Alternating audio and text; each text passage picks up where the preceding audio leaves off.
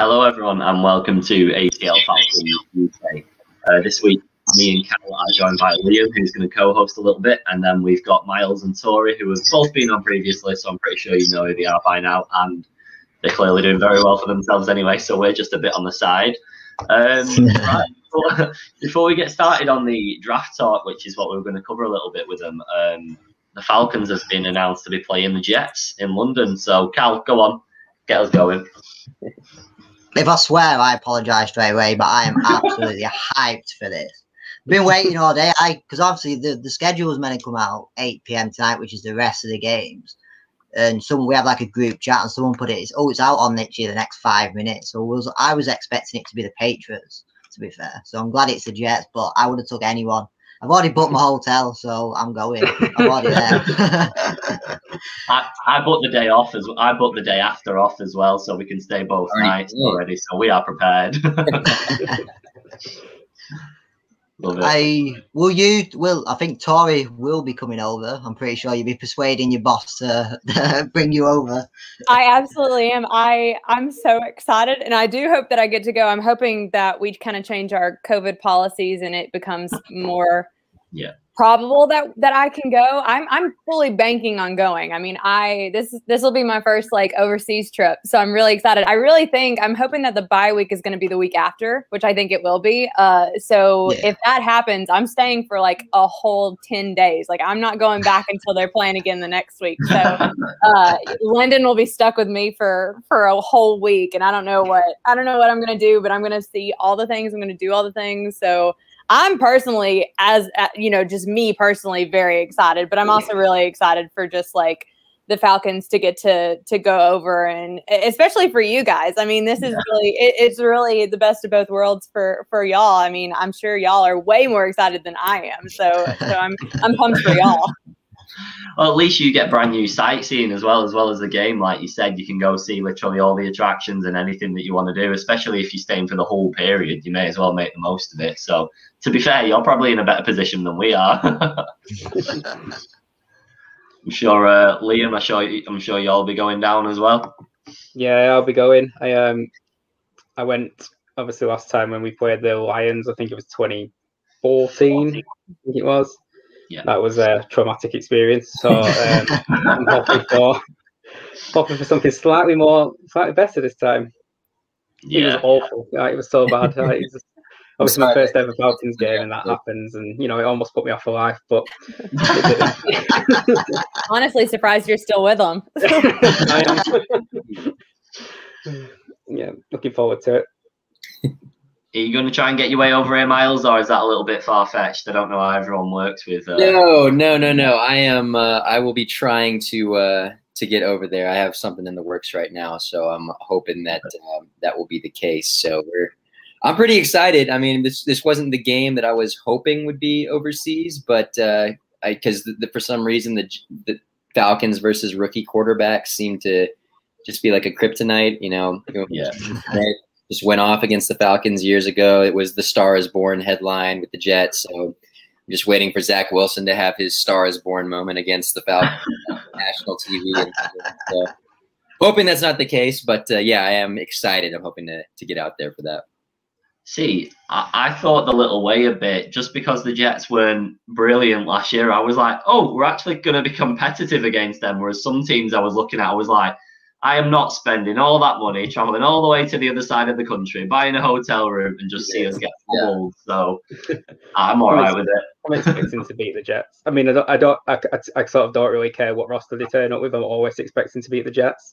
Yeah, That's the way it is. Let's have a look. We've got people saying they've booked the flights and stuff already. Oh my god. See, we want to go the other way as well, but I don't know if this season's probably a little bit too soon, maybe, just because of what you said as well, Tori. I don't know how like England will deal with us going over to America and things like that. So be a bit of a maybe interesting. It's a risky booking the flights already, but it is. It'd be hard it's hard enough for us getting tickets over here. Like the stadium only fits 60,000 in, and there's literally like every fan base, they don't care what game's going on, they want tickets. So there's probably like 500,000 people trying to get tickets for a game that's fitting 60,000 people in. So it's going to be a bit of a That's what I've noticed for some of the UK games, like especially with the Jaguars, when they pan out to the stadium and they show the fans, they're wearing different jerseys for every team. The Jaguars jersey, it's like Browns jersey, Steelers jerseys, Falcons jerseys, like they're all over the place. Yeah. I think that's the best part about it, really. I mean, obviously I can't speak from experience because we've not been over there to see a game ourselves yet, but obviously you split between two teams then, so you know you're with your own, and then however many fans travel to watch the game. But when we went, and presume when Liam went as well, you literally see every single jersey. I mean, we only saw 2 other Falcons out of the 70s. Where did we went Wembley, didn't we? So that's Wembley from 80 to 90,000. I can't remember. In fact, it's more than that, isn't it? But and we literally only saw 2 Falcons, but we did see fans of every other team. So it is cool to be part of it all. And I mean, it's probably different to a real NFL experience because we've just got random events on and people just throwing balls everywhere and stuff because there's nothing else to do. But it's good. I think for the neutrals, they definitely because I went to 2 games a couple of years ago. You sort of pick a team. So obviously, when it's your own team, you obviously gonna support them. But when it's obviously a neutral game for yourself, me and my dad went to one game and we was pick a team before. So you sort of root for that team, so you get sort of excited. But to actually watch your own team, which is very rare, I can't wait for it, to be fair. And it's Falcons. It's a Falcons home game, isn't it? Home game. Home game. So yeah, a lot of people tend to side with the home team because they get the whole fanfare and the intro videos that they do. So hopefully we'll have a lot of people on our side. But then again, Jets are probably the underdogs, so everyone loves an underdog. Yeah, it'll be good for you all too with the home jerseys. They'll wear those god awful gradient jerseys potentially. So. I love them. They're my favorite. Absolutely love them. I think we established why a lot of the English people like the gradient jerseys so much because they look a lot more like our football kits, as in our soccer kits. Yeah. As in they have that feel about them, whereas they don't have the typical NFL feel. So I think that's why we all love them, and you guys over there just aren't fans in general. Sorry. But right, okay. We'll probably touch back on that at some point anyway. But the real thing we got you both on for is the draft. So do you both want to give us a little overview first, and then we'll break down each player as well? But Tori, do you want to? What do you rank it overall? I kind of sit at a B-. If I were to give them a rank, a grade, that's the grade that I would give them because I think that they did I think I said this, but I think Terry Fontenot and Arthur Smith did exactly what they said they were going to do, which is something that you never see happen with the GMs and coaches. They're usually, putting smoke screens up left and right, but for the most part, Terry Fontenot said he's a draft the best player available, and he takes Kyle Pitts at number 4. And Arthur Smith said, if in a perfect, ideal situation, you have depth on offensive and defensive line. He picks 2 offensive linemen, 2 defensive linemen. So I think they did what they said they were going to do, which I appreciated. And then also making sure that they do grab some guys for need. I thought Richie Grant was a really great pick in the 2nd round. I really do think that he has the makeup and the ability to kind of be the face of this position group moving forward. And I'm really looking forward to seeing what he does kind of, we're having rookie camp over the course of the next couple of days. And so I'll get to go out on Friday and check him out a little bit. We'll check them all out a little bit. So I'm excited about that. But I give a B- just for the simple fact that they didn't grab a running back. And that was something that I was very perplexed by because leading into the draft, I was very much a proponent of, the Falcons are going to draft a running back early. I was like 2nd, 3rd, 4th round, you'll see them draft a running back. And then we get into the 4th round and they haven't grabbed anybody yet. And I'm sitting there like, what is happening? Why isn't this happening? And then go through the whole entire draft and don't draft a running back and sign a couple guys on some a couple undrafted free agents at that position. But to me, I think it just goes to show that maybe they're putting more eggs in the basket for Mike Davis than maybe what I originally thought they were going to. So that was just from a personal standpoint. That's why I give them a B- is because I was sitting here being like, oh, they're going to take a running back. And then I was wrong. So I think overall, I was very Interested to see what their draft strategy was. And I thought that they did a good job of kind of making sure that they got, you know, a guy in Kyle Pitts that's going to be an impact player right away, but also making sure that they filled some needs, because they definitely have many needs, and they still have many needs across this roster. Yeah. Yeah, I'd agree mostly with what you said there, Tori. I'd give it probably a B+.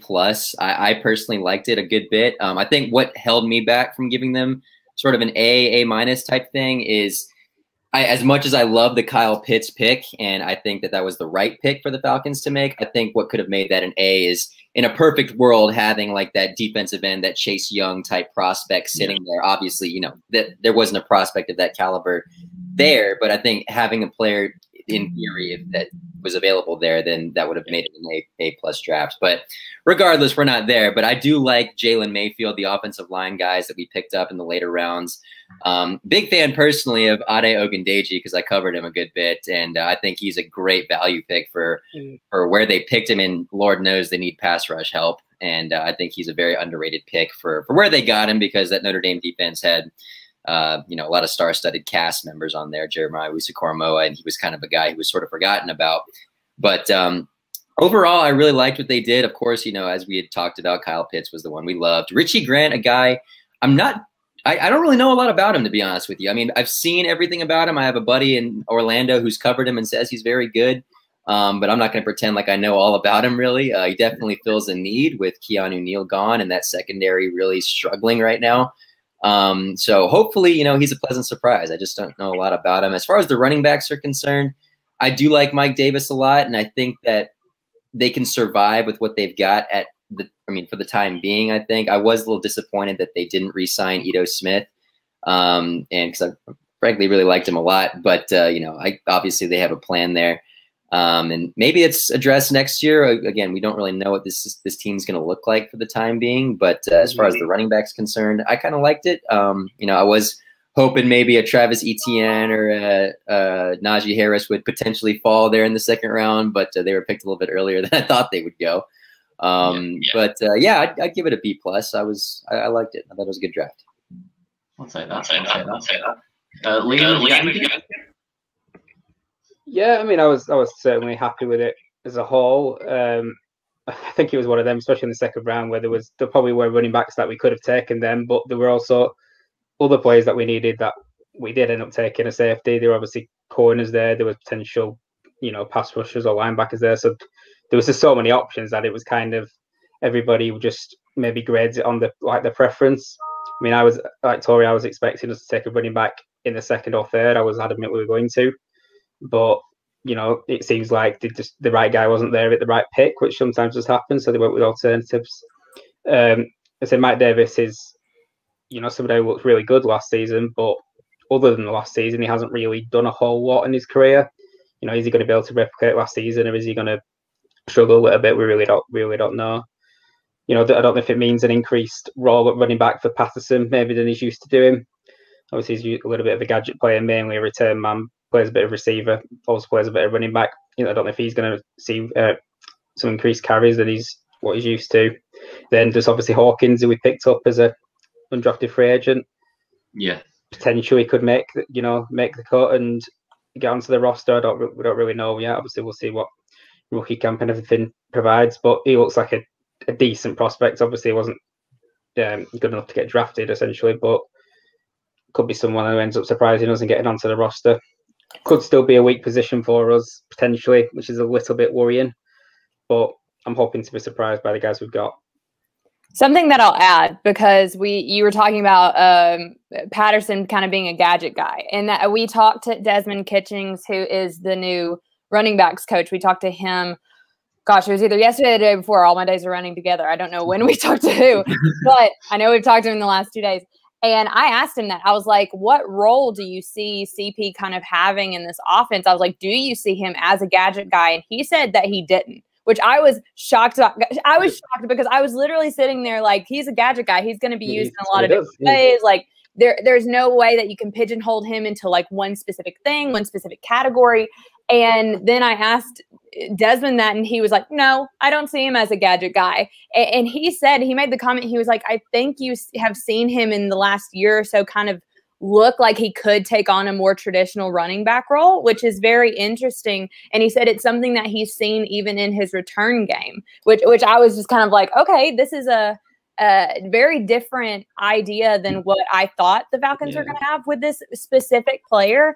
But maybe that's also why they didn't draft a running back. Like, I think that's an argument that could be made, is like they do think that CP, they can kind of transform him into a more traditional looking back to kind of be that number 2 behind Mike Davis. And so that's just a little information that we found out like this week that I was very, very interested in.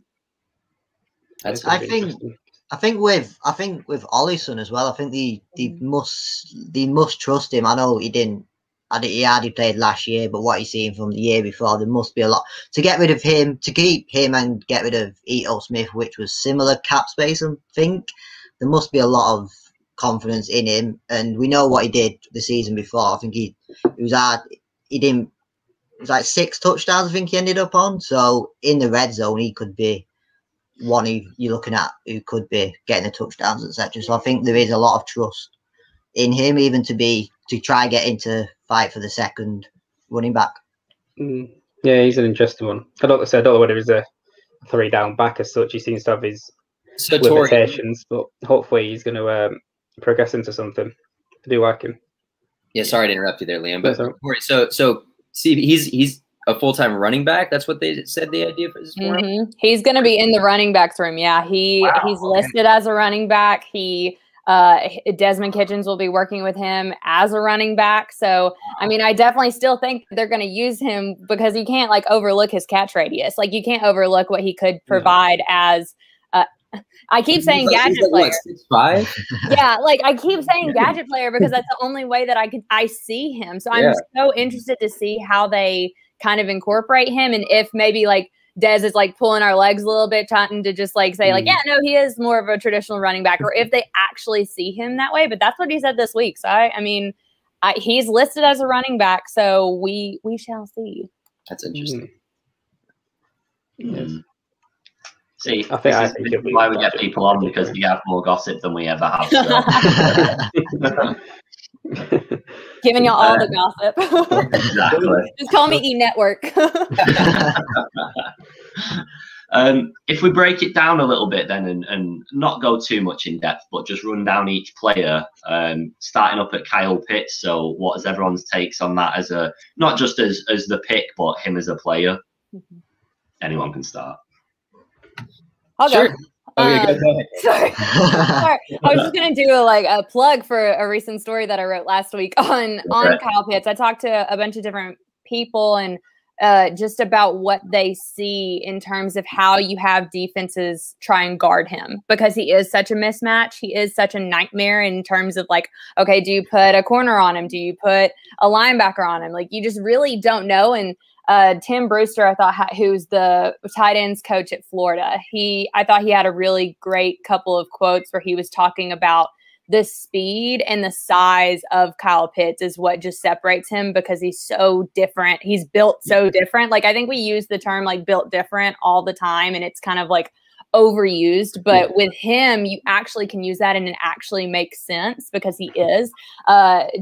Tim Brewster was like, he was like, have you ever like seen a thoroughbred horse like run? Have you ever been around one? And I was like, no. And he was like, that's the only way I know how to describe what it feels like when Kyle Pitts runs like by you. And he was like, you feel his speed. And I thought that was such a great quote from him. And then also he was talking about how it's so hard for guys to play like press man with him, because he was like, you know, in those 50-50 ball situations, they're not 50-50 with him. They're 80-20. And that's crazy like odds. But when you look at kind of his catch radius, and then 2, also just how long he is, his wingspan, like that's just really, he's really different, a different type of guy. And I think it's really fun to think about him being in this offense, especially because Arthur Smith is such a tight ends guy. I mean, he even said, like, after they drafted Kyle Pitts, he was like, I mean, yeah, sure, you could say I guess I'm biased towards tight ends. I mean, that's how he got his start. And so He loves using his tight ends. He loves using double tight ends. I think Hayden Hurst still has a role, and even though they didn't pick up his fifth-year option, I think he's still going to have a role in this offense, a pretty big one. And I don't think it'd be like too far-fetched to think that they're going to throw out Kyle Pitts and Hayden Hurst in different packages. Like, that's absolutely something I could see them doing. So very excited to see what they're going to cook up with Kyle Pitts, because I think it's going to be fun. And I know we say that all the time about, like, you know, getting excited about guys coming in and everybody like putting expectations on guys. But this is someone who is so different, like built different. The makeup of this guy is different, that I think it is fun for a first-time head coach offensive play caller to get a hold of him. Yeah. Yeah, I remember feeling that way last year when we signed Todd Gurley with 2 first-round offensive oh, this is going to be so good. Little did we know. But yeah, no, as far as what you said, yeah, I mean, he's a unicorn. He's basically the Calvin Johnson of tight ends. And, you know, it's just with his physical gifts, and Arthur Smith obviously knows what he's doing with the tight ends, as you said. I guess my only main concern with Kyle Pitts, and there's not many, is just I don't know what we're dealing with as far as the blocking is concerned. I don't know how good a blocker he is, how much that's going to translate to the NFL. I mean, he's a tight end, so he knows he has to block. It's not like something he's coming in, he's going to be just catching balls. But I mean, I'm sure Arthur Smith has a role designed for that. But as far as concerns with it, that's the only thing I would have, just because when they show tape, they don't show blocking highlights of Kyle Pitts. They show him going vertical. They show him making ridiculous catches. So obviously, yeah, having him with Hayden Hurst. I mean, everyone forgets about Hayden Hurst. They all say Julio, Ridley, and Pitts. And I mean, hey, I even throw Russell Gage in there because he's pretty good too. But yeah, everyone's forgetting about Hayden Hurst. He really came on the second half of the season. And I think, like you said, they didn't pick up his fifth-year option, so I think he's going to play a little pissed off a little bit. I think he's going to be playing pretty good. So one thing I'll add about Hayden Hurst is that, like, I think it's really interesting because I said last year when I came on the beat, I was like, all right, Hayden Hurst, you know, they acquired Hayden Hurst in the offseason. This is such a good, like, pick. I think this is a great pickup for, like, Matt Ryan and so on and so forth. But then you get into the regular season, and it's just kind of like, you know, he's getting a bone thrown, like, here and there, but that's kind of it. I really was going into last season being like, I even told people, like, put him on your fantasy league team, because that's how much I thought that he was going to do some really good things.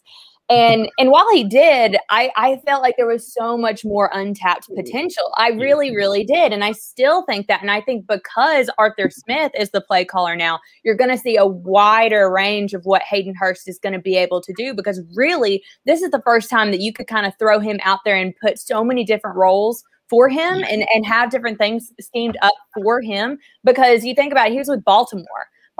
They're not going to throw him the ball. Like, they're running the ball. Like, they just are. And then you look at last year with Dirk Cutter. I mean, Dirk was Dirk, and I know everybody has their qualms and everything about that. And you would think that when Julio goes down, that Hayden Hurst's role would increase. And while it did a little bit, not as much as you thought it would. But now you have someone coming in who's a play caller who specifically loves his tight end play, specifically loves 2 set plays. I mean, this is, if you're Hayden Hurst, I know you're mad that you didn't get your 5th-year option picked up. But if you're going into the 2022 season knowing that the salary cap is going to go up, and you can have a year under your belt where you went out and shined in an Arthur Smith scheme that benefits tight ends, that's huge. I think if you're Hayden Hurst, you're really excited about 2021. Yeah, I'm with you both on that. I think, if anything, it's just going to trigger him more because he's got a point to prove. And in the back of his mind, whether everybody says it or not, he's got to know that not taking the options kind of still down to the cap space regardless, because you take a bigger hit this year as well, right? If we kept with him. So I think we're kind of just having to manage ourselves a little bit better. So I don't think it's anything personal. I think he performed pretty well with the opportunities that he was given. It wasn't, like we said, it wasn't a great scheme last year, so not everybody had the opportunity to shine like they could have. But even under those circumstances, I was still really impressed with him. So I'm all for it. I'm all for both of them on the field at the same time. We've just got a few comments, kind of questiony comments. So I'm just going to pop them up and let you have a quick look, because it's kind of in relation to Pitts again. This is what I was gonna mention. It's like the defense, like Eagles will be literally now they'll be week 1. It's another 4 months to go, but they'll be all over it. They'll be like, who do we double team? Ridley, even Gage, because everyone will be like, oh, they're not going to double, but then he's going to be like in space. It's going to be. I'll tell you, the best thing that happened for Russell Gage was Julio Jones going out. I mean, I say that because we didn't really. I mean, Russell Gage wasn't super on my radar until we went into training camp, and he was he was very obviously the number 3 guy. Because even then, I think it was like Laquan Treadwell they had picked up, and you're thinking like maybe he was going to be number 3, but no, it's like Russell Gage who's going out there and working with Julio and Calvin the whole entire time. And I'll tell you, Russell Gage is I will say this: Russell Gage is Matt Ryan's favorite third down target. Like, I truly believe that, because you go back and I even looked at it and I was like, how many third downs like did he actually like go to Russell Gage for? And it was a lot. It was a lot of 3rd and longs that he went to Russell Gage more than anybody else, and that was very surprising. No, but to answer the question about the double team, I have no idea. Like, that's what these defensive coordinators are going to have. Like, they get paid money to figure out how to cover a Kyle Pitts and a Julio Jones. I do not. But we also have to think, like, will Julio Jones be on this team in week 1? That's another thing that you got to throw in there, because you got that June 1st, post June 1st trade that you could potentially look at if the Falcons need more money, which they do need more money. So I'm curious to see what the Julio Jones story is going to shake out in terms of what happens this summer with him. We were literally going to wait for that to come up. Like, we knew that we could not avoid that at any point. And you can't avoid it. Yep. No, I can't speak for everyone, but even with the cap struggles at the moment, I'm so anti Julio leaving, because that just cannot happen. Like, not just from a personal standpoint, but as Arthur Smith coming into a new team and your own team, getting rid of the biggest or one of the biggest influences in that roster in your first year is a huge call. And then if, for example, there was struggles with getting your yards in there and everything like that, everybody would literally look straight at Arthur Smith and go, well, you got rid of your best or second best player, so it's all on you. So I think you make yourself a target by doing that, personally. Don't know what everyone else thinks, though. Yeah, it's risky. Certainly risky. It's a bit, as I'm saying, I wouldn't want to see him leave just because of who he is. Just how much impact he has on the team. Even when he's not playing, he still has a big impact on that team. Obviously, I do appreciate the monetary sort of issues that we do have, and he's taken up a large chunk of it. And especially when we know that he's not been healthy for a little while now, and you don't want to pay a guy that much who's only going to play half the games. But at the same time, even if he is playing sort of half the games or a little bit more than half, he can have a massive impact. He's one of them guys who can basically, if he's healthy and playing well, he can just take over a game and completely win it for you. Yeah. So, I think the reliance sort of on that Pitts is going to succeed, and Ridley, for me, is reliant on actually Julio being there as well. I think if you take one of those pieces away, we don't look as lethal anymore, because you start, obviously, we've been talking about, who did he double team and who did he put their best corner on, and you could say it's Ridley because he could potentially be our number 1 guy now, really, in terms of receivers. Then you've got Pitts, and obviously then you've got Julio. But you take one of those away, and the defensive coordinators are going to have still not going to be easy, but they're going to have a little bit easier time picking who to go with. Yeah, because you're taking over one of the big things. And I think, obviously Gage certainly can contribute, and I do like Gage myself, and he's a very trustworthy guy, but he's not Julio.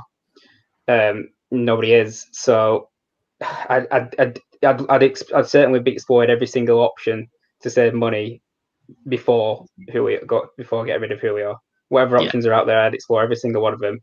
And if it comes to it and we have to get rid of Julio, then okay. But I'll never forgive Terry, ever.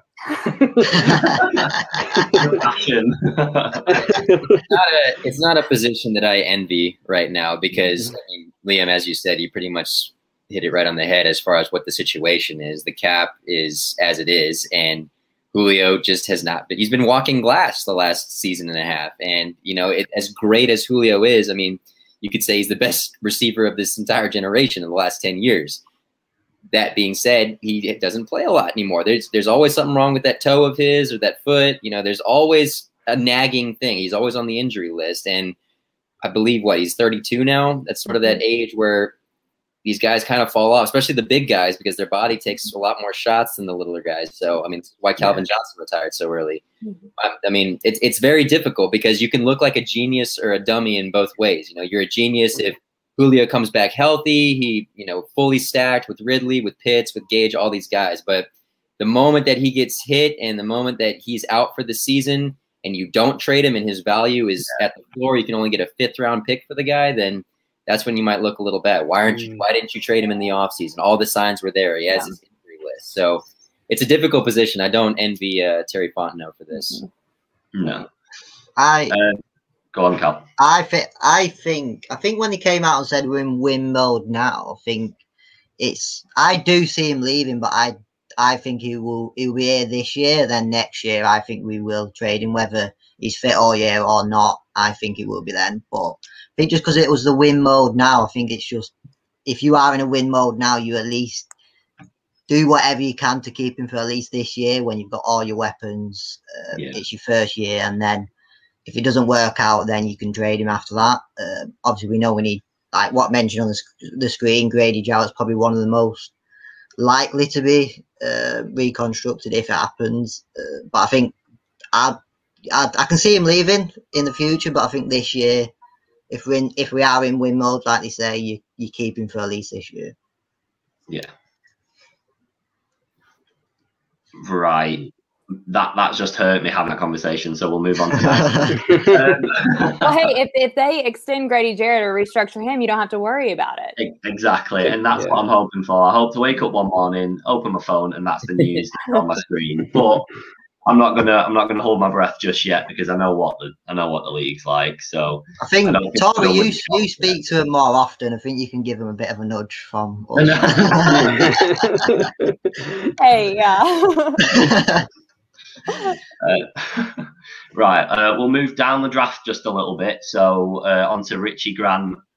Mine and Cal's knowledge of college football is pretty poor, but that's just because we're pretty new to it. So most of our research comes after we've acquired a player as opposed to beforehand, like the majority of you. So if anyone's got any takes, we're more than happy to listen to them. I love Richie Grant. Like I said that already. I think that's a really good pick in their second round. And I know like guys could go out in their first year, second year, especially cornerbacks and safeties and any guy in the secondary. They're going to, you know, the fact that AJ Terrell did as well as he did in his rookie year is still shocking to me because you don't see guys in the secondary do that well in their very first year. So I do think Richie Grant's going to have a lot on his shoulders and he's going to take some bumps and some bruises and all that kind of stuff in his first year. But I think overall I'm very excited about it because he adds a certain versatility that I think is what's needed in Dean Pease' scheme. I mean, you think about the way that Dean Pease schemes for secondary guys, schemes for his safeties. They're all over the field, and he asked them to do a lot, and he asked the front seven to do a lot too. But it's just really interesting to see the versatility of this draft class and understanding that's the way that when they were making draft decisions, it almost was like, okay, we need to get the most versatile guys we can get in there because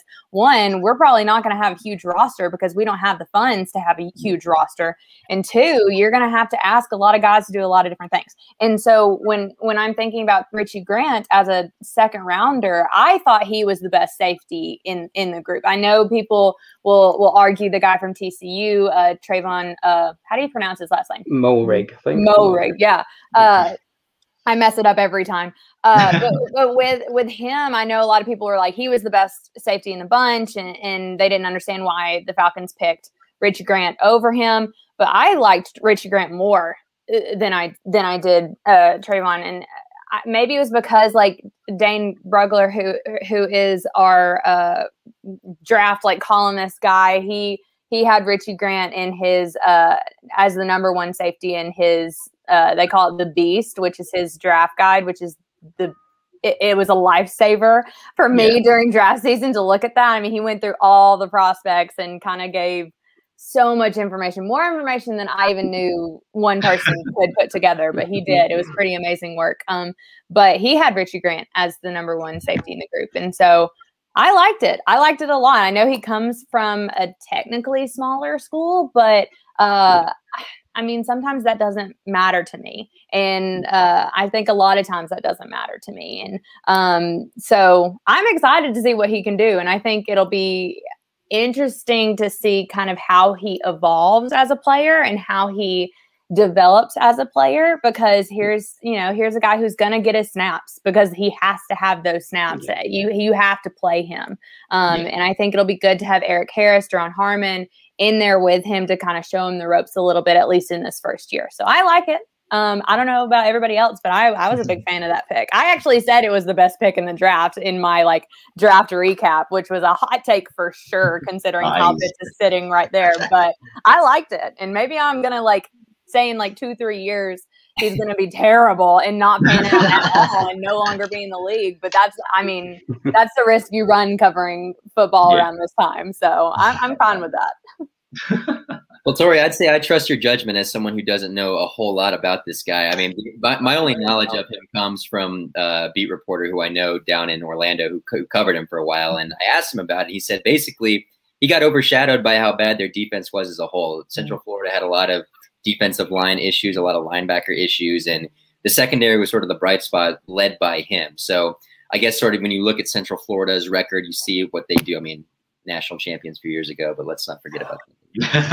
Regardless, he basically said that he's been sort of the bright spot on this defense for some time. And Tori, as you said, that sort of versatility that he brings to the table to me sort of seems like a little anti-Keanu Neal, because Neal seems to be like that one punch hitter where he's a hitter. That's what he did. He couldn't intercept balls. He didn't really have those coverage skills that I think we all were expecting out of a first-round pick. I think Richie is a little bit more versatile in that regard, to where he can get those interceptions. He can come downfield and tackle. So obviously, I know I like Keanu Neal, but he was lacking in those areas. So I'm hoping that Richie can sort of pick up for that, and as you said, sort of add some pop to that Dean Pease defense. Yeah. And one thing about Keanu Neal, he's now a linebacker. I mean, he goes out to Dallas with Dan Quinn, and he's like, "Hey, you're going to be a linebacker now." And I think that's crazy. I mean, he'll do well, I think, because he does pack a punch, and he does have the relatively good size for a smaller linebacker. So I like that. But you're right that he was kind of one-dimensional isn't the right way to say it. That's not the term of which I'm looking for, but it's the only word that's coming to mind.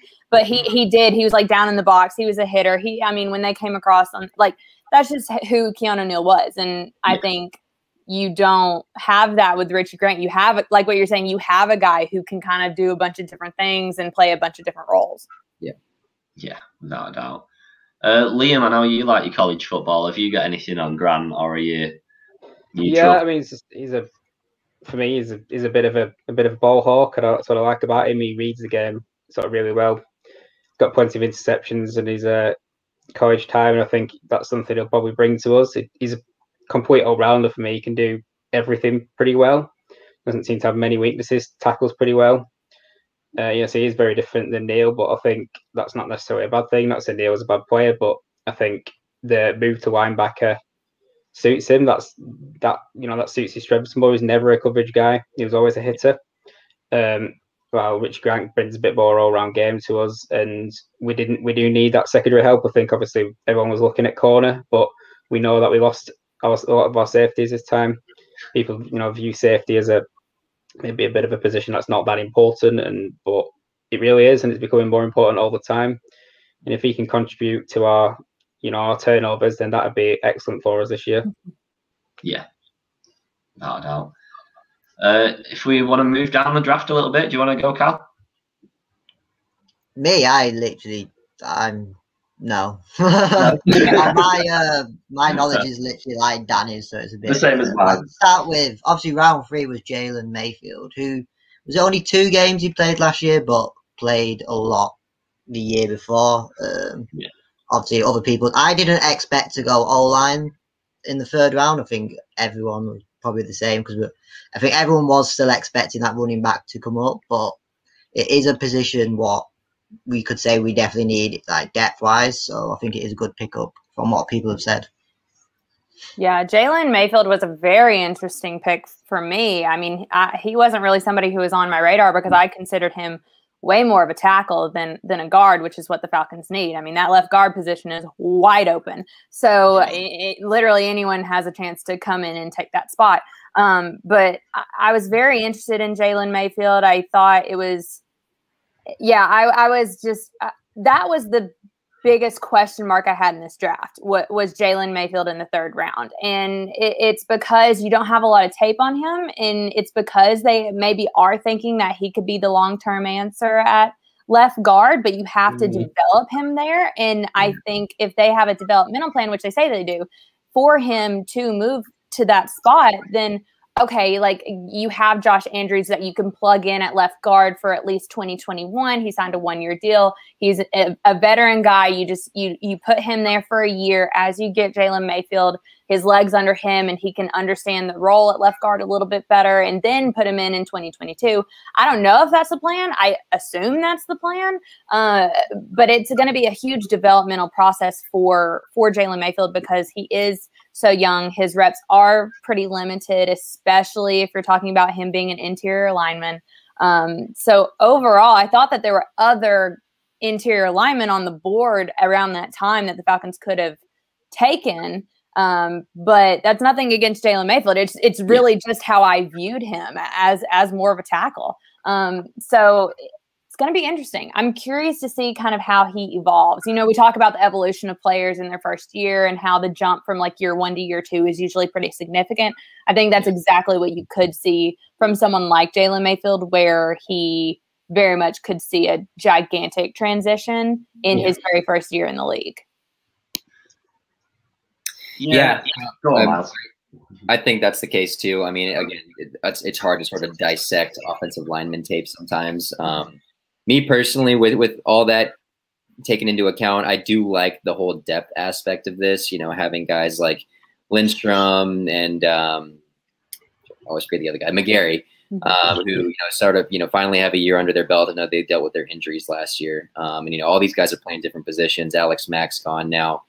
You have sort of a staple there in Jake Matthews there, but I do like adding guys like Dahlman and Mayfield to sort of create that competition. And there's offensive line. We've seen guys go down before, and that can create problems. Got like way back, like Harvey Dahl having his injury issues sometimes back in the day.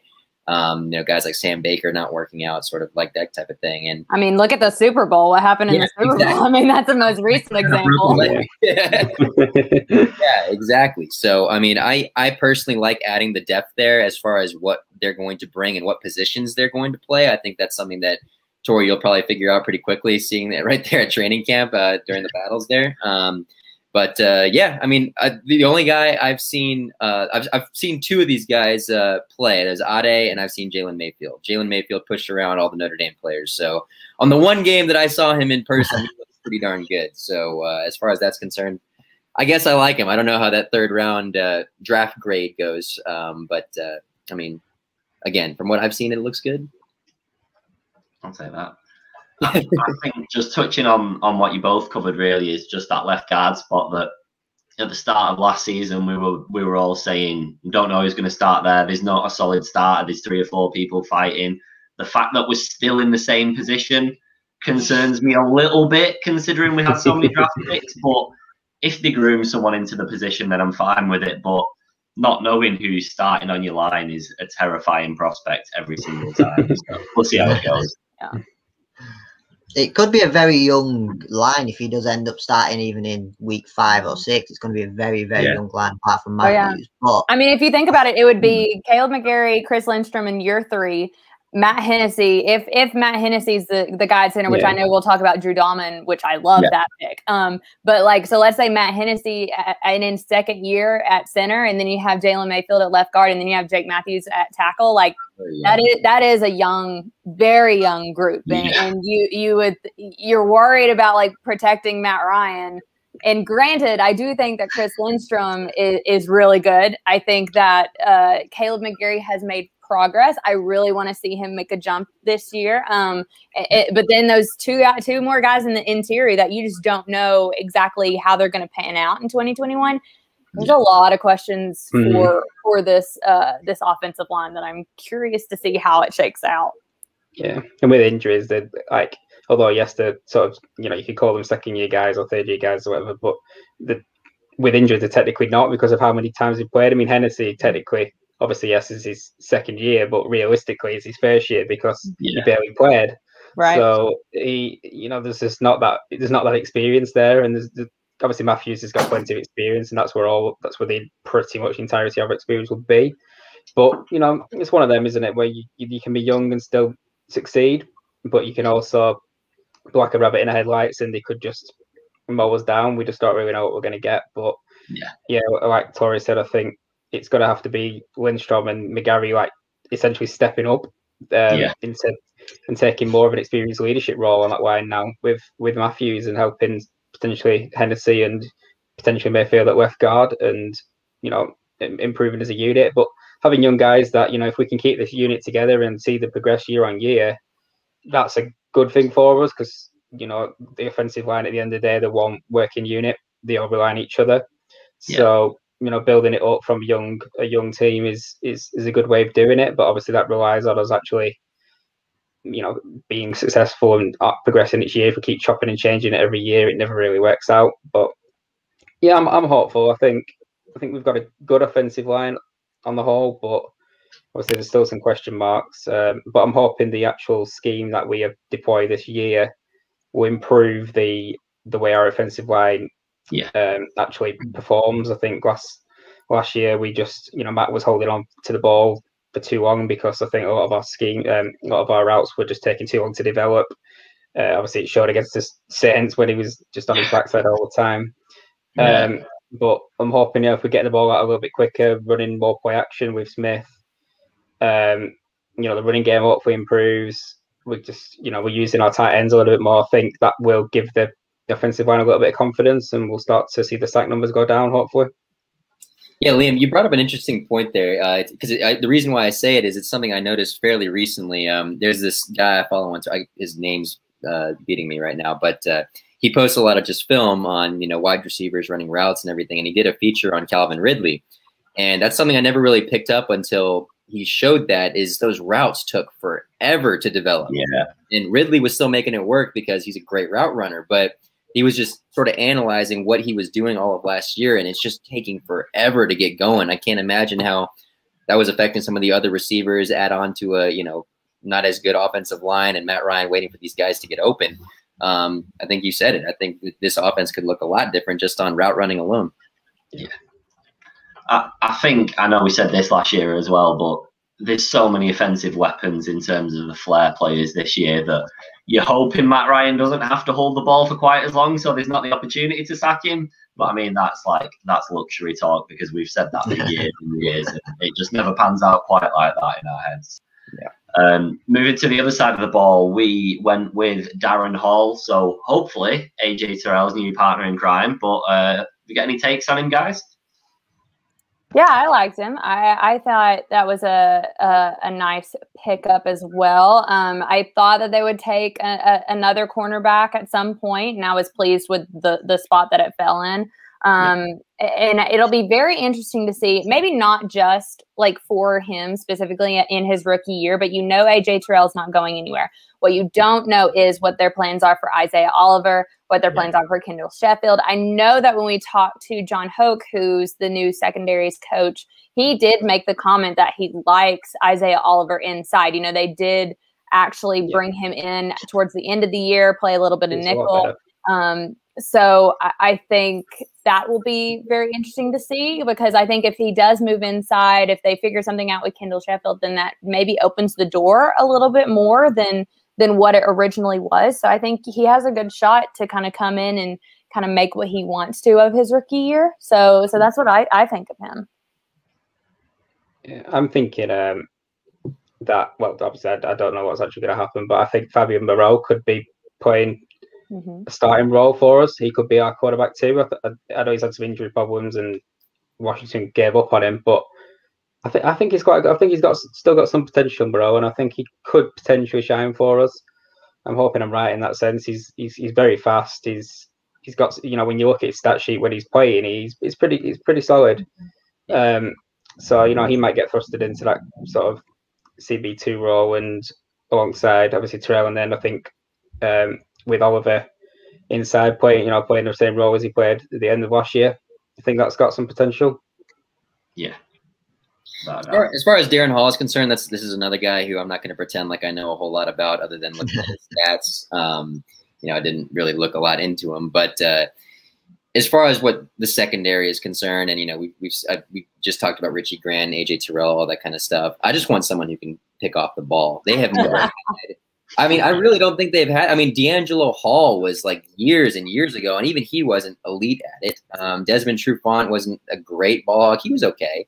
But I feel like Atlanta has never had that sort of interception machine on the defense. And I'm still waiting to see it happen. I know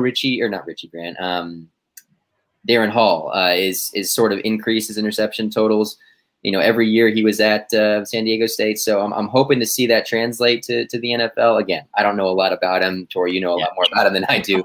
But I'm just and again, who's to say that he will or will not start this year? There's still a lot to be said. He's a late round draft pick, so who knows if he can actually sneak his way into the starting lineup. But again, to have depth, it's good. They need it. But yeah, I'm not going to act like I know too much about him. Yeah, I think it was definitely a position of need, like we needed. Well, moving on to the next, Drew Dalman. I think this is a good pick. I don't know much about him, but I don't think many people expected us to take a centre. And I think this is really good for Hennessy and both, because we everyone's just like, oh, Hennessy's going to be the centre. But now it's like, it's good competition. He obviously needs it because he didn't play much last year. And I think these two, like what Liam said, it's like it's like his first year anyway, because he hardly played last year. So I think Tori might know a bit more this week how he does and out the next few weeks. But I think it's going to be a battle between them two. And I don't think it's Hennessy's spot. I think it's both of them to basically lose. Yeah.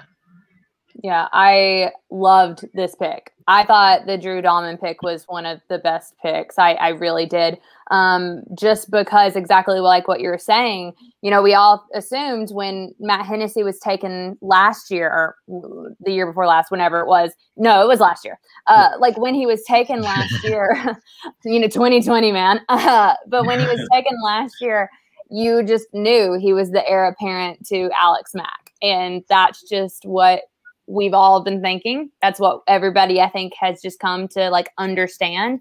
But if you don't have any contention, if you don't have any competition and you're just handed something, it does make you wonder like how much he had to work to get to that. So drafting Drew Dalman is really important just to bring in somebody who can challenge him. And I do think Drew Dalman will be able to challenge him. I think he comes from a system that will – I mean, I think he's a very good leader, which I think is something that you need at that center position. And you need someone who, regardless of how young they are, they're going to be able to lead the offensive line because that's where communication comes from. Yeah. And so I think that's really important. And especially when I'm thinking about the development of Matt Hennessy, I think sometimes Matt Hennessy is really quiet. And maybe that's just like from the interactions that I've had with him. But maybe he turns it on when he's, has the ball in his hands and he's getting ready to snap the ball. But that's something you absolutely need. And that's something that you absolutely had with Alex Mack. There was no doubt that Alex Mack was the leader, the vocal piece of this offensive line, and he's no longer there.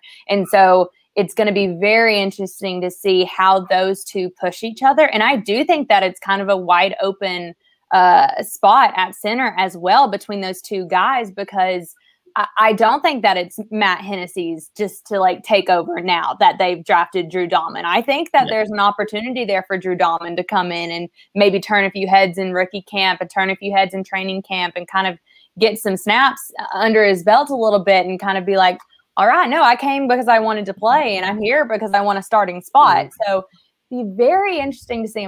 I'm looking forward to dissecting that position specifically a lot more this summer.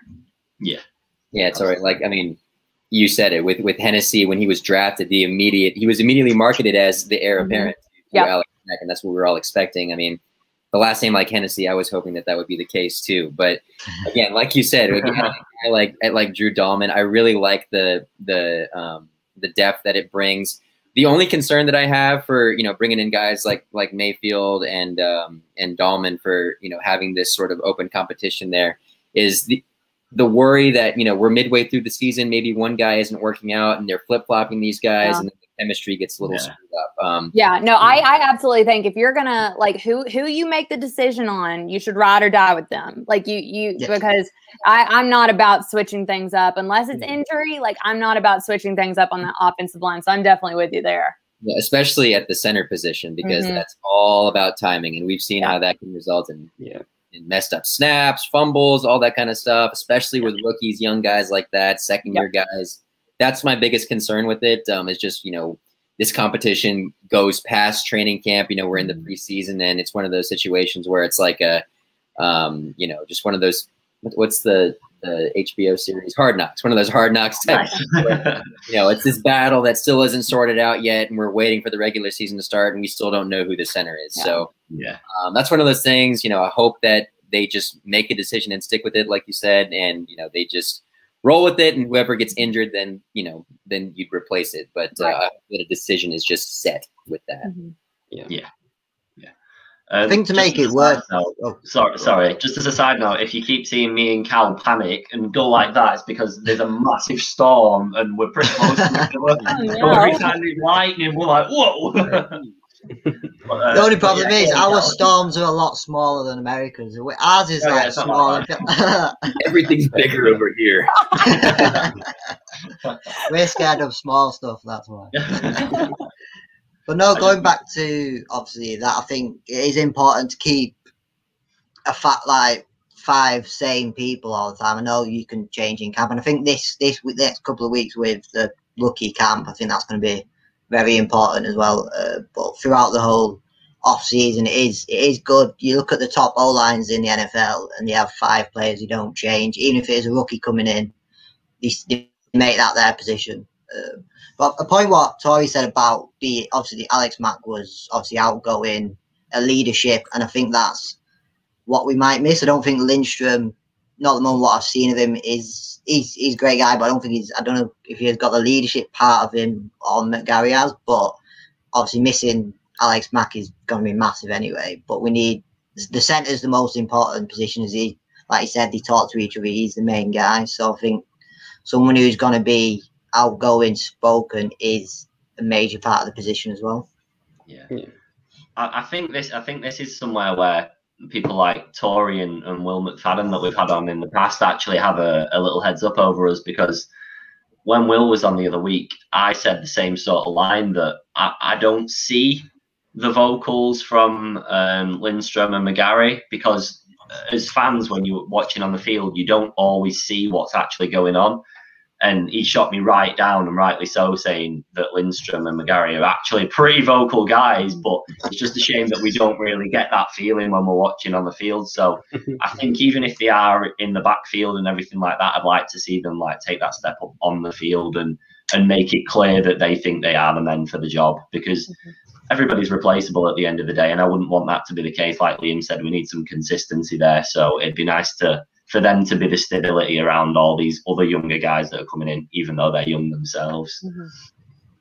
I don't want to skip past any draft picks really, but I'm also conscious of how long we've got, so I don't want to overrun too much. So instead of going through each other pick, if any of you just want to cover any of the other players that you like the look of or anything like that, then go ahead and we'll just dip into each one. Miles, you should talk about your guy.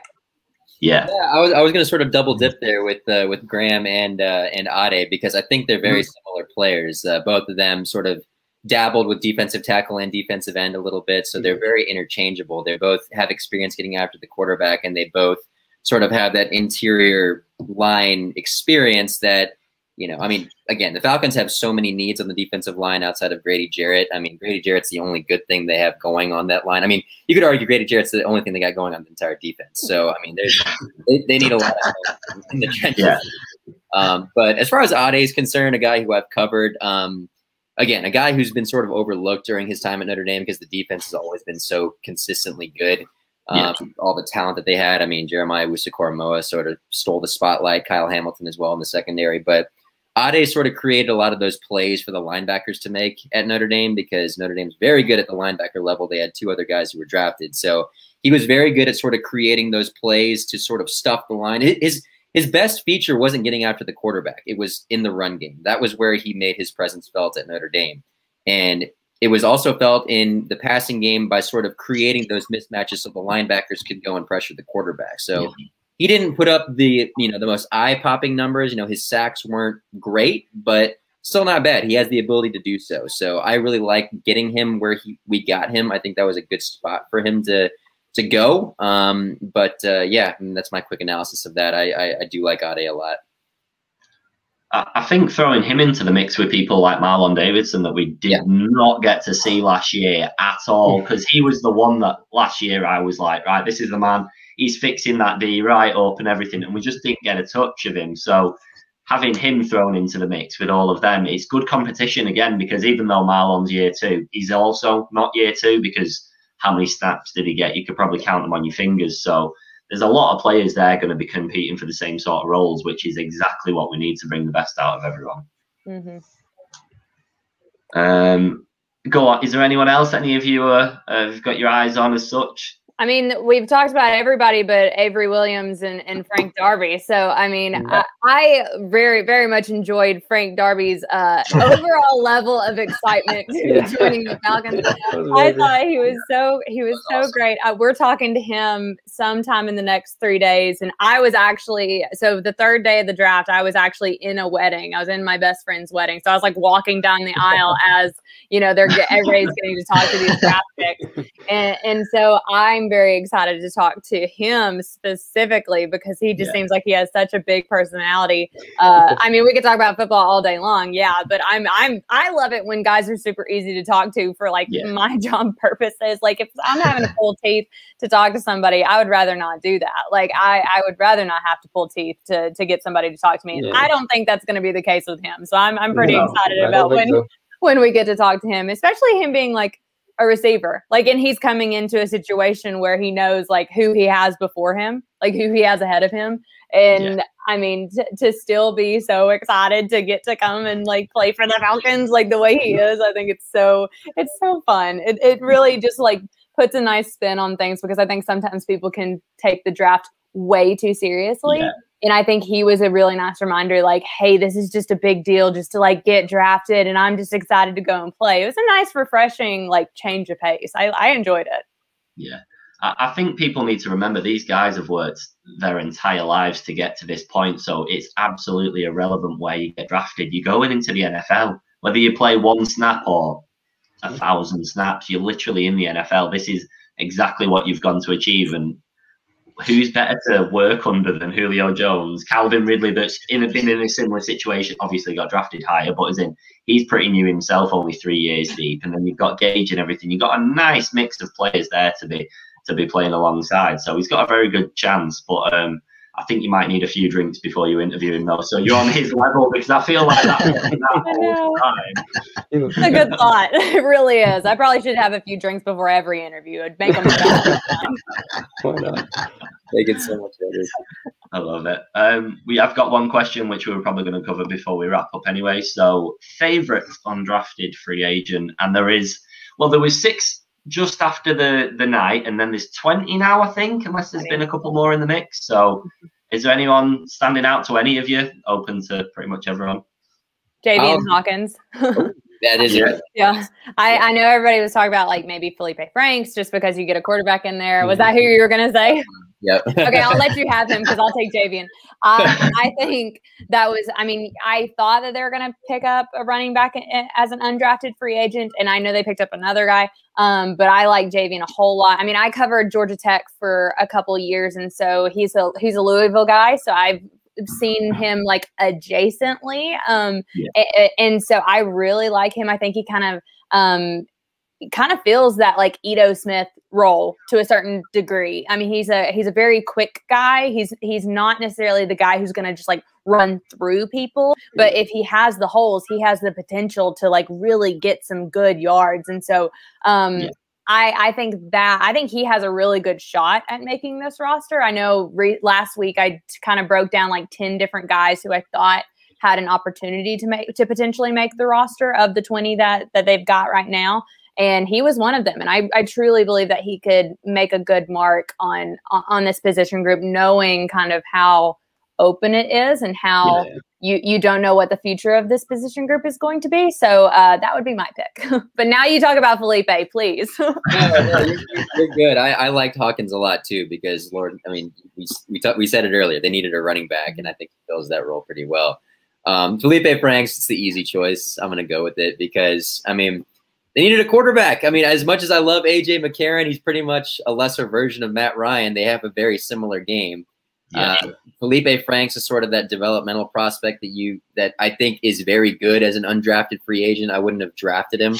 I mean, some teams did. I mean, a lot of teams overdrafted. I mean, I think the Saints overdrafted Ian Book. But as far as Felipe Franks is concerned, his good is pretty good. His bad is awful. So that's a guy who can sit down and Falcons. It does sound like the Falcons. He will fit perfectly. Yeah, right, exactly. Yeah, he's the perfect fit. Yeah, I mean, he definitely changes things up a little bit because he has that athleticism that we haven't seen in a long time because Matt just doesn't have that. But what are you talking about? Wheels. Yeah, those wheels on him. He can run for those first downs. I really wish Matt would run more because he's a lot more athletic than I think he thinks he is. But besides the point, yeah, Felipe, he's got the big arm. He can move a little bit in the pocket, move outside of the pocket, and he can run a little bit. But yeah, he's just got to tone down on the mistakes. But as far as an undrafted free agent, I like where that is. I think it's we haven't really had a developmental guy to sort of sit back there in a while. I mean, Kurt Benkert was good, but he didn't have the sort of upside that Felipe has. So, I mean, it was something that was needed because before the draft, there was just Matt Ryan on the roster. So we can't get somebody there. Yeah. Have you got anyone, Liam, that's standing out to you, or is it going to be one of these two because they are the common ones? No, so obviously they are probably the main two that I think have got the best shot of making something. But I did like Antonio Nunn that we took from Buffalo.